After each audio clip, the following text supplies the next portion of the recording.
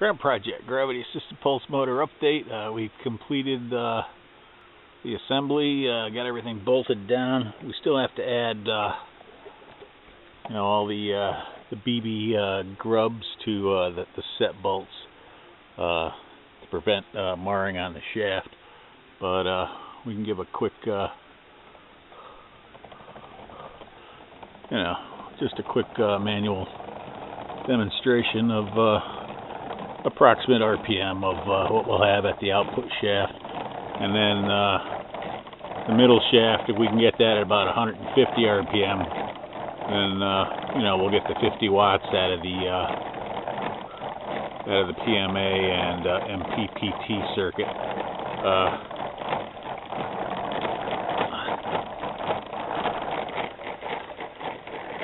I'm just manually pushing the chain.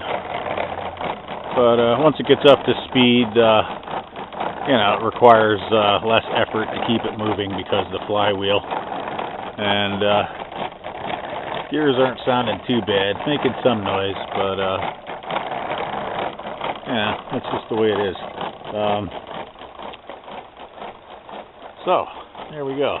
I think the 50-pound weight will be sufficient, and we'll use one of the larger magnets with the coil to keep the pendulum swinging. There we go.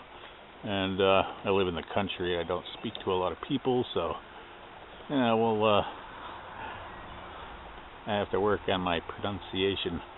But it looks like it'll function well, and we'll post updates when available. Thanks for watching. Cheers.